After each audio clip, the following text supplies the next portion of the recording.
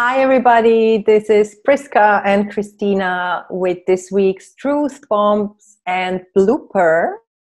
And we're going to talk about the subject of life purpose and motherhood. Or life purpose versus motherhood, or life purpose and motherhood. And motherhood. Or slash motherhood. Slash motherhood. And when we talked about this week's energies, we always check in on our own energy forecasts. I felt a strong energy around life purpose, that for a lot of people right now, that questions around life purpose come up onto the surface, and we have to redefine and reevaluate what is really important for us. And so we would love to talk about this today. And before we dive in, Priska, what was your truth bomb this week? Yeah, I wasn't sure if I wanted to make a truth bomb about hair tutorials and how shitty my hair looks today, and if I couldn't find my real hairdo today, or about motherhood, or about, I don't know, there was so much stuff coming up with me this week, and that's why also we were going to talk about motherhood, because I think it's very much interconnected with the, like, for us women especially, in the whole purpose, life missions question. But a truth bomb of this week, let me see. I have gone down the rabbit hole of all the conspiracy theories, and I think the truth bomb of my week is: don't believe everything that you see and hear. Like, just stay connected to your own intuition, to your own truth, and just don't believe everything that people think is the truth. And just because everybody thinks it's the truth, it doesn't have to be the truth. Like, it really is, like, it just hit me so hard. It's something new, actually, and I have been thinking about that many times before. But you know, we are taught, okay, this blue thing is the sky. This thing is called a bird. You know, like, this is what a woman has to look like. You know, this is what a beautiful woman has to look like. And we're all brainwashed in a certain way about certain things. And when we see things in the news and in the media, we just think that's true. And especially when there are pictures, we think it's true because we don't even question the truth of what's being shown to us. And when I'm saying this, it's not that I mean that everything that conspiracy theorists are saying is true. I'm just saying, because this too can be faked, right? It's just like, we are so conditioned to believe everything that is being brought to us via media, also films, via radio, via music, via stars. And this all kind of infiltrates us in some way. And I think it's so important that we start to look behind this smoke screen and see that there's so much more happening than we think there is, or something different. How do you protect yourself against the outside influence? I don't even think that I have to protect myself. It's like, the antidote for me is just being aware that things can be different. And of course, it's also having good boundaries up, you know, like just shutting things down when I feel I'm overwhelmed, or, you know, and going out into nature, like really reconnecting with my own truth, with my own feelings, what I'm actually feeling in my body. And just keeping an open mind, you know, just knowing that just because X, Y, and Z is saying that this is how it is, doesn't mean that it's like how it is. There are always people with other interests behind that. And to just see, okay, what does feel true to me? And I think that's how I protect myself. It's really just staying open-minded and asking questions, even if I don't get the answers, because in the end, nobody really knows. That's true. And anyway, we will always find what you're looking for. So if you are looking for proof for what you already are holding inside, you will find it somewhere. Absolutely. And it's all about deciding what you want to believe. In the end, we all have to decide what we want to believe. And I'd rather believe in something that lifts me up than something that pulls me down. And in the end, again, I'm aware that this is also just, it's a choice. It's a choice, because we can believe this or we can believe this, and still, while making this choice, we still can be open-minded and be open for other opinions and other things. And after all, having said this all, I think in the end, it's so important that we just stick together as humanity, as people, because no matter what you believe or what I believe, in the end we're in this together, and all we actually have is each other, and being loyal to each other. And I think that's what's needed right now, you know, like, not that we call the police because we see other people walking outside and, you know, like, I don't know, or just bashing each other for having a different belief. It's about sticking together and saying, okay, you believe something different, I do what is right for me, you do what's right for you. Yeah. And yours? My truth bomb, I think, so two things come up. What if you could do what you want without having to do what you think you need to do? So powerful one. letting the I have to, if I choose XYZ, I have to. What if there's another way? Maybe there's a shortcut. Maybe there's someone you meet on the way who helps you to get there. Yeah, like that's just I think in relation to this subject, redefining your life purpose, I think we often come up with fear, with conditioning from past experiences. So let's say I chose a path and I made a really uncomfortable experience. Now this experience is always connected with choosing this path. But what if we can rewire that in our subconscious and then find another way to get there? That's kind of and how much we are, the other truth bomb of this week, how much we are manifesting through our subconscious. And I mean, we can live positive and we can have positive thoughts and change our thoughts every day, but if we still in the deepest core still believe that we are not enough, or we are bad at this, or we will never get there, then we will always attract those people and those situations who show us that we are not enough, that we don't attract XYZ, that we don't belong or have no value. So that's kind of the two truth bombs. And but in general, I feel like the overall energy is much lighter than it was last week. I felt it very dense, and now it feels already a bit lighter. Yeah, I also have the feeling people get more used to the new reality that's currently here, or, you know, more easing into it. It's more okay. Yeah, we have Corona and it's okay, and we just make the best of what we have. Yeah, I feel that too. Yes. And in terms of motherhood, why did this come up for you this week? It always is something that it's very much in my space. I'm a stepmother of two, of a 14-year-old girl and a 12-year-old boy, and I'm not a biological mom. And funnily enough, like the whole thing that activated, it's a topic that keeps coming, because I have actually the wish of having a child, but it's also not like super, you know, like I need to have one. It's like not this, I'm not one of these women who have the feeling they need a child in order to be happy, or to have their life purpose, to make the connection fulfilled. I've never had that. It was just when I was actually with my ex-boyfriend, all of a sudden I felt this girl like with me, and I could see her. I got to know her. I dreamt about her. She was so real, and I really was so sure that she would be my child. There was no question. Like, okay, this is the girl that's coming, but she never came. Because my ex-partner didn't want to have kids with me, as we were just like, it was the wrong person. He wanted later with another woman, he did want to have kids, but it's another story.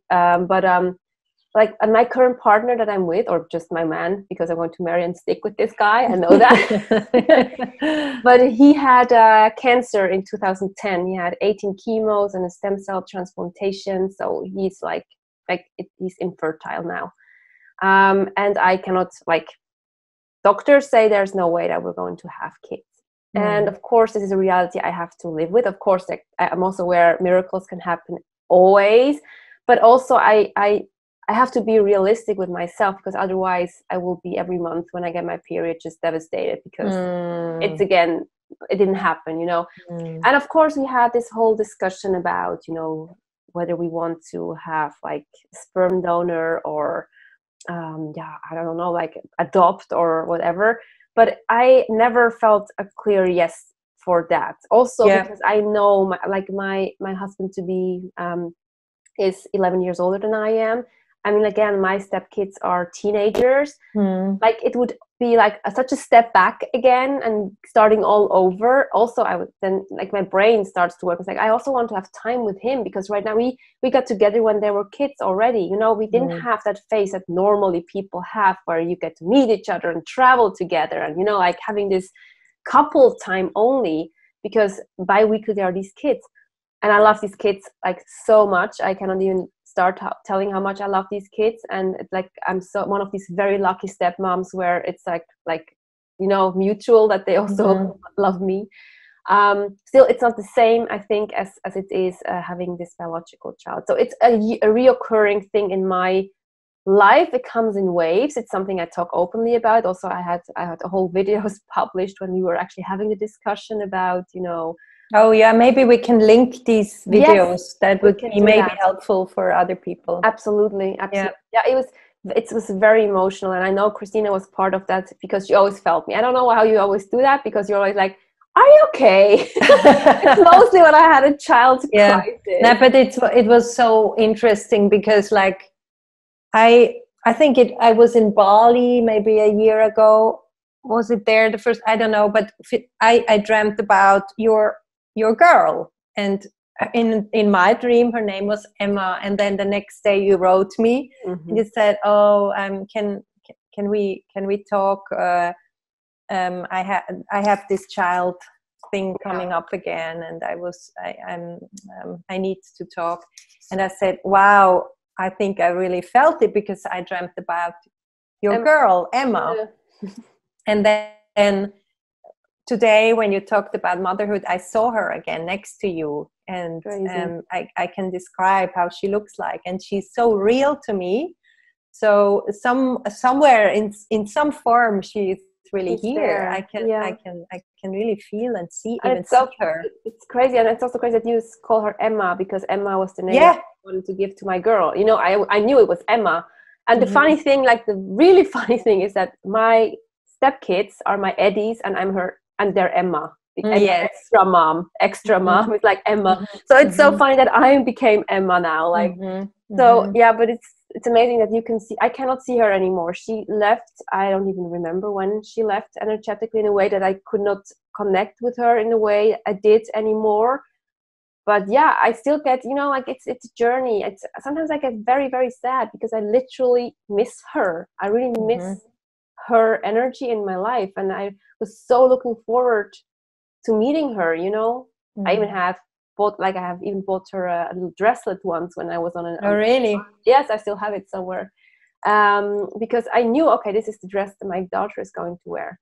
And it's so, for me, almost like I sometimes cannot wrap my head around it that she didn't come, because it was so clear, especially as I never really wanted kids, you know. I really, up till I think, how old was I? 2011 was that. How old was I in 2011? 28, I think. Yes. Or not. I don't know. 28, yes. Then all of a sudden, like it changed all of a sudden, and I had this big, like, okay, this is my girl, and I need to give birth to her. It was so strange. So I thought, okay, this is how, like, the universe is telling me that I'm going to be a mom. And so fine, it didn't happen. But yeah, like, I don't know what the reason is, if there's a bigger purpose, if she was needed somewhere else, or if I was needed somewhere else. You don't know. I don't know. Yeah. I mean, it's still open. It's still in the air. You never know. That's true. That's true. Yeah. And because you are one of my heroes, sheroes. I mean, who is managing, you know, you're sometimes I cannot wrap my head around how you manage this all, because I'm being a stepmom, right? Only bi-weekly, because they're a week with us and a week with their mom. And I'm having a business and a relationship and everything. But you, I mean, like, you have, like, you're a dancer, you're a painter, you're a yoga teacher, you're a coach, you're like a choreographer, you're everything and much more. And then you're a mom. Mm-hmm.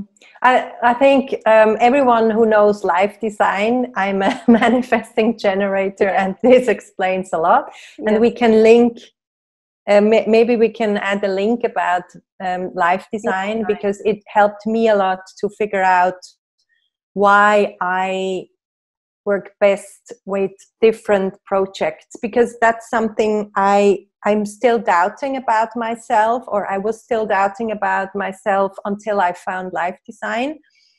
I always thought, why can I not focus on just one role, and that was my whole life like that. But why can I not just be a choreographer, just that, or just mother, or just, and then when I found life design, it explained that I function the best with 80 different projects where I could put my energy. Nutritionist, I forgot. You also did tons about food. Yeah, where I can put all my ideas in, and yeah. And for me, motherhood was so much part of my purpose. Like when I talked about that for the first time, but I remember when I was around 14 years old, I already knew I will have children. Wow. And I think when I got together with my husband, with Chris, I would have been ready immediately. I think we were 24 years old when we got together. But then he still had to finish his studies, and he wasn't ready. But then when we were both ready, you know, I got pregnant really quickly with my first child, I think the 3rd month. Wow. Of trying. Wow. And I thought, like, I was so naive. I thought, okay, once I start this project, yeah, I will get pregnant immediately. And I only had to wait twice, 2 months. And you already thought, like, oh my God, it's taking so long. I was so depressed when I got my period, like, both times. And then the 3rd month, I was already pregnant. And with my second girl, it was like, boom. Immediately. First time. Wow. Yeah. Super fertile. Super fertile. And I think it was really, I always felt like this nurturing and being a mother, this felt so natural, and so, and I remember once I became a mother, I felt like, yeah, now I feel so much more authentic. Like, this piece was kind of missing, and that's why I can so understand, and yeah, I can understand so much how people are suffering when this doesn't work out for them. Yeah, like you said, when you think it's you feel the child so strongly, and yeah, a lot of questions why this shouldn't be.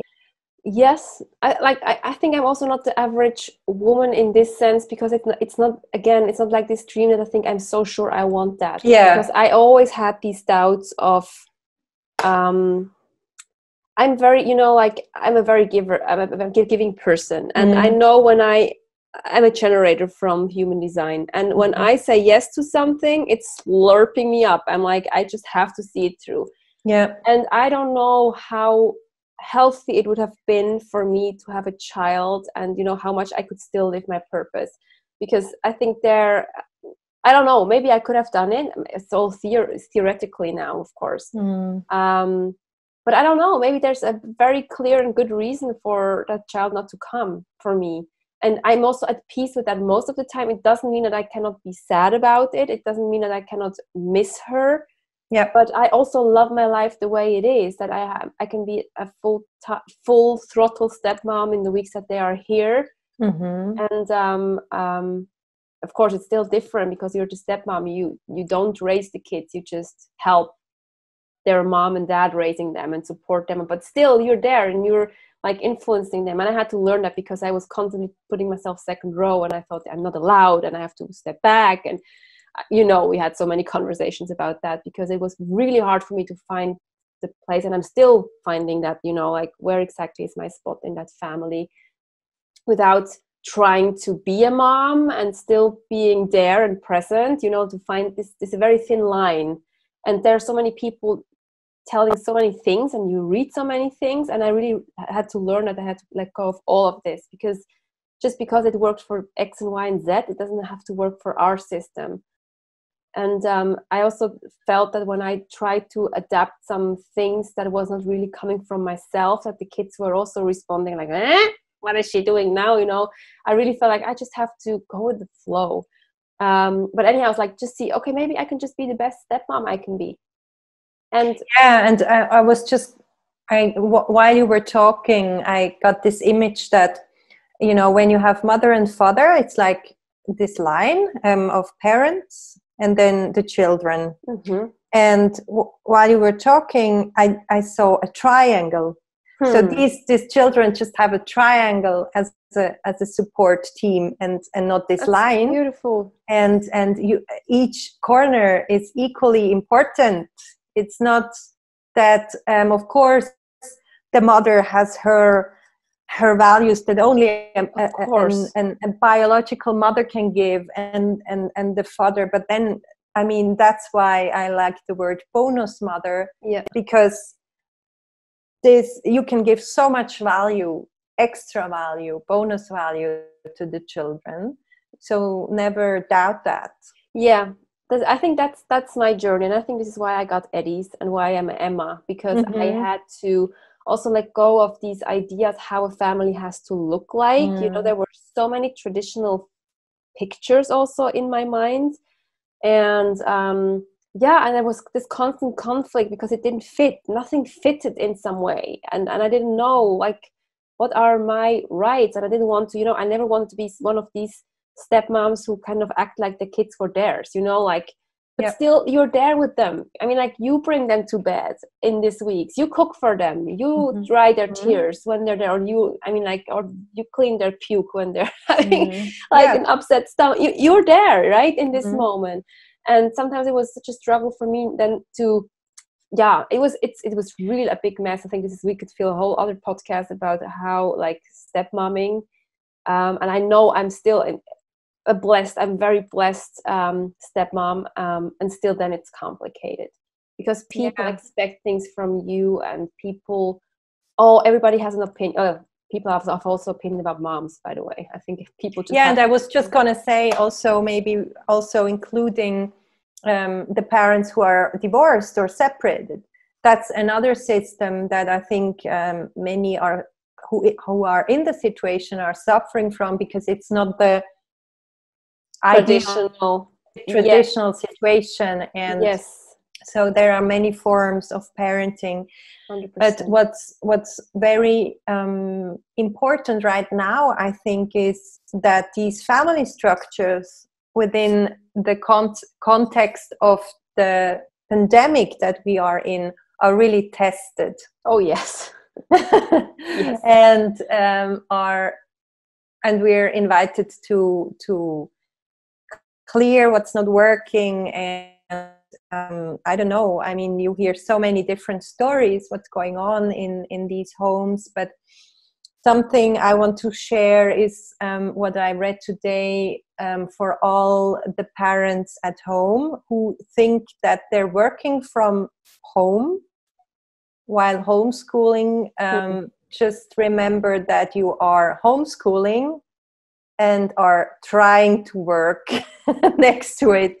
And don't, I really dropped the expectation of my days, what to achieve in one day, because I really realized now, I think now it's really a chance to give all my time to the children, because we have the role of the teacher right now. Yeah, of everything, the role of everything. Everything. Everybody else that somebody had in their lives, everything you're now. Yeah, and actually, I had some beautiful new, I don't know, like kind of new things blossoming with my children, because I just took more time for them, and kind of let my own stuff wait for a while, and be more, be more like their teacher right now. I mean, the school teacher. How does that feel for you and for them?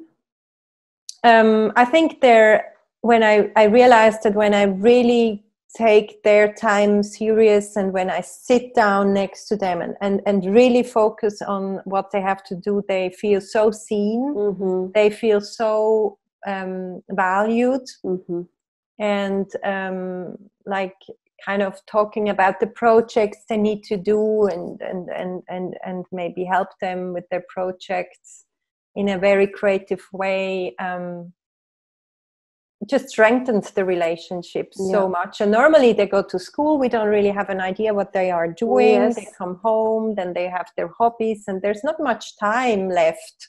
And often when they come home, they are tired, they need some me time. And now we see them in You're part of the process. It's beautiful. I really think it's a big chance for, like, I was even thinking, maybe kids are looking back then, like when they're older, they're looking back and like, oh, I love this time. My parents had finally time for me. Of course, for the people who have a good family. And also another thing. But it was the time when I actually was with my parents. Yeah, exactly. And of course, there are some challenging moments, like for instance, last week when I was teaching yoga through Zoom, I think my younger one, she forgot that I'm teaching, and she was singing and dancing and drumming upstairs, like so loud. And I mean, I couldn't leave and tell her. It was so hard to focus, and at one point I started to talk really loudly, I think, just to overtune her noise. And that's so funny. Yeah, that's funny. Yeah, that's the stuff that happens. Yeah, we have that too in a podcast, when you all of a sudden heard a boy singing upstairs and burping. And I don't know, like parents who have boys as like their kids. I'm so curious. Do your boys also make all kind of strange noises constantly, all day long? I don't know. Like, it's like, just with himself, he thinks it's cool to make all kind of strange and funny and annoying noises. I'm very curious to hear back from you. I cannot give you feedback because I just have girls. Yeah, it's in any ways interesting. And I had, I remember in our last talk also, when you made this beautiful meditation, when I heard this burping going in all kind of tones, like, welcome to my life, guys. Luckily we're using headphones here, so motherhood, I think, like just parenthood, is like a real thing right now. And I think it's not for everybody, because I know also many of our clients are like, no space, I feel like, but you're not struggling with that, this feeling of, oh my goodness, I don't have any space? No, I don't know. I ask myself why. I mean, I love it that we are so together, and I'm not so much triggered by not having enough room for myself when I had the time, like in the morning, for myself. That's why I try to do it in the morning, and then I can be here for other people. And the same goes a little with what you mentioned in the beginning, with like media and negative stuff that you're reading online. I really try to do my inner work first thing, and move my body and meditate and journal, and to really get into my zone. And then somehow it repels, and it doesn't really. I'm not Okay. so, yeah. And if I would read that first thing in the morning when I wake up, when I feel like everything is upside down and all my parts are somewhere shattered, and I first have to bring everything together, then I'm kind of like an open, like a Open book. yeah, or like I suck in everything, and it Yeah, would I know what you mean. You're just affect like, my energy extremely. yeah, everything just gets in. You have no boundary Yeah, to protect yourself. yeah, Yeah, yeah, yeah. yeah, I understand that. Mm-hmm. and also maybe because we have the forest so nearby, Yeah. so Oh, we yes. go to the forest every day, and we also take our kids to the forest every morning, so they have a fresh head and have some fresh energy before they start their days. And then we try to all work in different rooms. Top. Mm-hmm. That's amazing. Mm-hmm. Yeah. Yeah, luckily we also, now the kids are now upstairs mostly in their rooms when they're doing their stuff, and just when they need help, mostly the girl, because she's in what we call here the middelbare in the high school. And so she needs more support. The boy doesn't actually have real homework. He just has to do his stuff, and then he's done. And she really has then also like bigger work that she has to do, like that's writing pieces or making posters or something like that. Yeah, we have that too now. This week it started again, and they have a whole weekly schedule what they have to do. But I think they really liked it. It started yesterday, and I think they were happy to have now tasks structure again. Structure to follow a plan, and to at the end of the day to say, okay, I've done everything. Our holidays now start here. Like I think the girls' holiday starts tomorrow, but she's at her mom's right now, and then she has like half the week and then another week, and then the boys' weeks, they have 1 week together, and then the boy another one. They don't even have it together. It's a bit strange here, but it's because he's in the lower school and she's in the middelbare, so it's just like this difference. I'm curious. It's interesting, and I think this whole topic is so big, and we could talk and go on about it forever, because I think there are so many corners and levels. Yeah, I think it's right. Yeah, especially how much when we think about our life purpose, how many of the mothers really include the motherhood in their life purpose. Because I sometimes, when people ask me, so what is your profession, or what is your mission, or then I count everything, but then I realize, and I'm a mother, and because somehow this is just a natural, like I'm a wife, but that this is really part of your purpose, and how much that they are teachers also for us on our journey.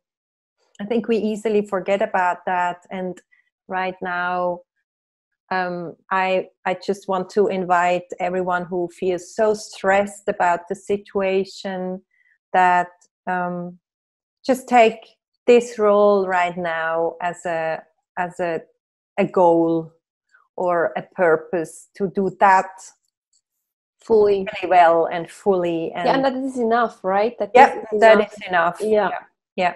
Because I think so many get caught up then, but I don't get to do my purpose things, or I cannot be on purpose. But this is being on purpose. This is the work, and I think that's a very, very important to see that. And I think also the ones who are not moms now watching this, or maybe you're a stepmom, or you're not a mom at all, but you always have things in your life that you take for granted, where you're blind to. Maybe it's just the inner work that you're doing. Maybe it's that the partner that you're being for your husband, or for your boyfriend, or your girlfriend, or for any friend, a person, your godchild, anybody. These things do count too, and are part of your life's mission. It's not about always about what and mostly it's actually not about what you're doing. It's about who you're being. Exactly. It's about the being, and not we're a human being, not a human doing. So we Yeah. always think, oh, it's so good to do the things, but in the end, it's all about the present. And and especially we sometimes forget so easily that not doing anything and just reflecting can sometimes be even more valuable than just 100% do and be busy being busy. Yeah, but busy is it's so socially accepted, right? Being busy is super socially accepted, while being is like, oh my goodness, she's lazy. But I actually even think that being present, it has so much to do with the new leadership paradigm that we're entering, and just being present in who we are. Yeah. And embodying ourselves fully. I really believe that this is the new paradigm of leadership. Yeah, absolutely. Yeah.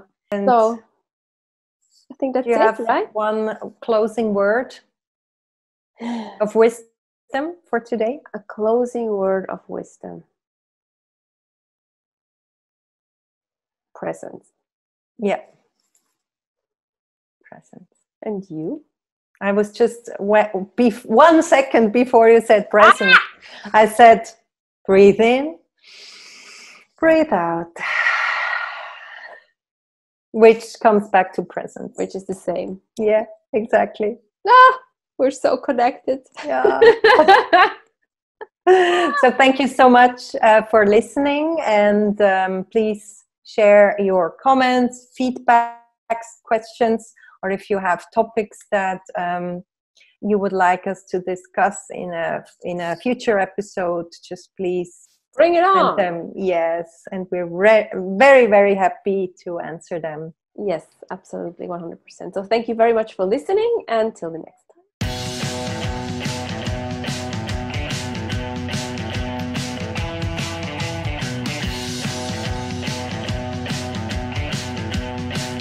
I can try out some new hair. Ja, stimmt. Also heute wird es wirklich nicht mehr besser. Wir können ja noch als Bloopers ein paar Hairstyles. It looks like, I don't know, ein Gagel auf dem Kopf. Ein Gagel.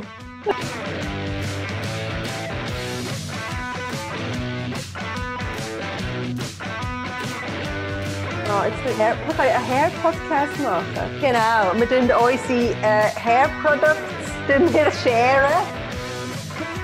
Ja, niemand wird die Produkte kaufen wie mich. Oh my god, bad hair day. Today we're gonna have a hair tutorial. A hair tutorial? Look at us, luscious hair. So silky and yes. Oh my god, when I run through, it's amazing. Like every woman deserves that.